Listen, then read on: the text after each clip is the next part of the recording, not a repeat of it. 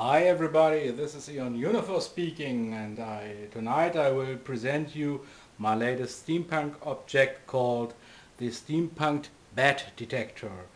It's a transformer which transforms supersonic frequencies to human being frequencies, so you are able to listen to the voices and the sounds of bats and other things who produce or which produce supersonic frequencies.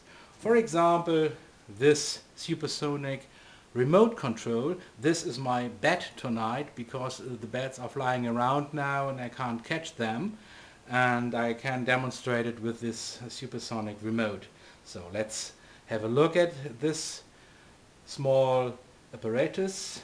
Here you can switch on the light to see it in the night when I'm listening to the bats flying around.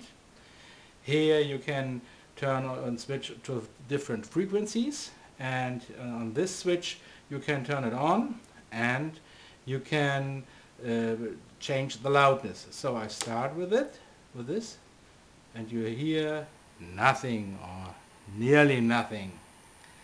So for example, to demonstrate it in this way, I show you one thing. These are my fingers.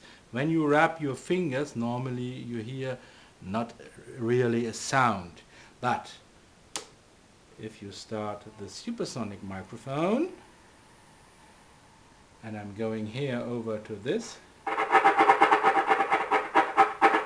you suddenly hear this voice or the sound of my rubbing fingers, because they produce supersonic frequencies. Or this remote control, if you press any button, it sounds like this. Terrific, eh? So here, as you see, this is the microphone, some steampunk applications and copper tubes and some brass horns, and in this horn you can see a loudspeaker. There's, as I said before, the loudness regulation, and here you can regulate the frequencies. I will demonstrate it to you by turning this and rubbing my fingers.